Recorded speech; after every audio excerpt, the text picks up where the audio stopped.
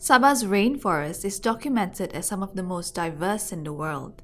It is home to 440 resident bird species, 190 migrant species, and 140 mammal species.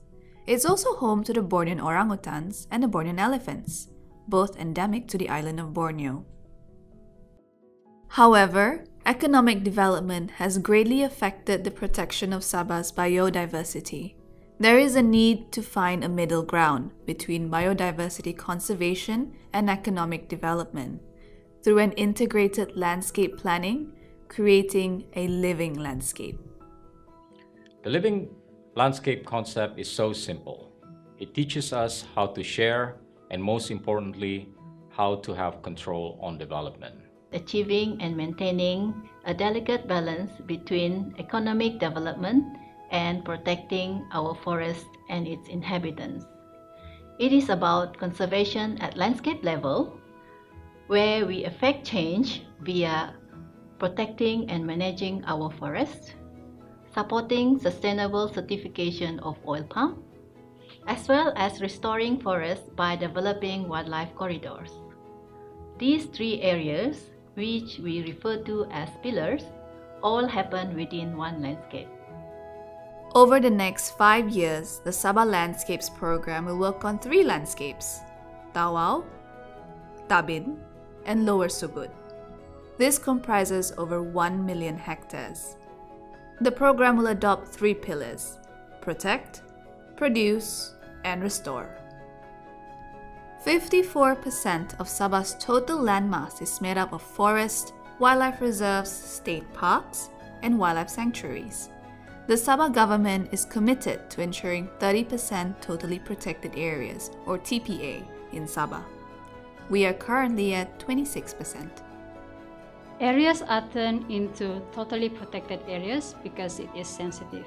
It means that even if we disrupt a little thing in that area, other species or the biodiversity there might be disrupted. So this area, the access is limited and there is a lot of rules if you want to do something in that area because we want to prevent it from being destroyed. Through Protect, the program aims to support the government's commitments to forests to ensure that existing forests are not destroyed and degraded. A degraded forest cannot support wildlife. Think of it as like our road. We cannot move in a road that is damaged. We cannot go out. We cannot use it. We cannot go and make our living. So think of it as if we do not support this forest, we do not help it to recover, it will take a long time for it to recover.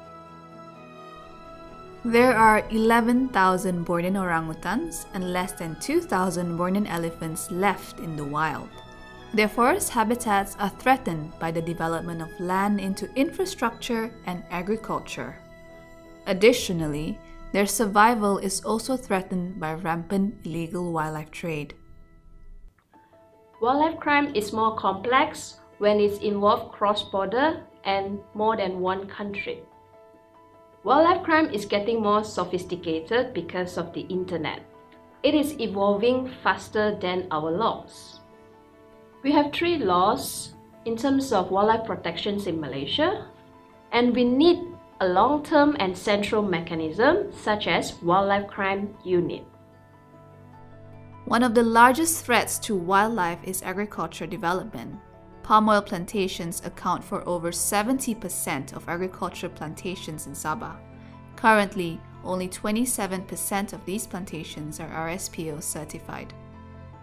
Palm oil itself is not the threat, but the unsustainable practices of producing palm oil is the real threat. Palm oil is an incredibly efficient crop. It can produce more oil than any other vegetable oils on a per hectare basis. To put in a better perspective, 1 hectare of oil palm plantation can produce 4,500 liters of oil, and that same hectare can only produce 446 liters of oil from soybean.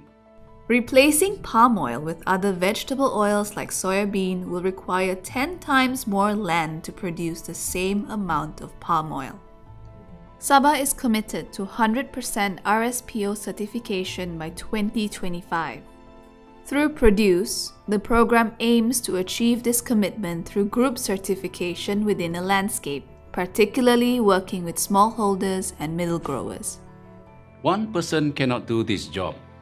We need a multi-stakeholder approach to help the farmers to reach RSPO certification. We need the government to implement policies and lead the process. We need the large corporation to support and incentivize the farmers to progress. And we need the NGOs to pilot test group certification model so that it can be replicated in other landscapes. Still, many plantations cut through forests used by wildlife such as the Bornean elephant. This increases incidences of human-wildlife conflict. Restoring habitats and creating ecological corridors can help reduce this conflict. Ecological corridor is a place where wildlife can move about freely and safely, and natural processes such as sediment flow and water can happen naturally.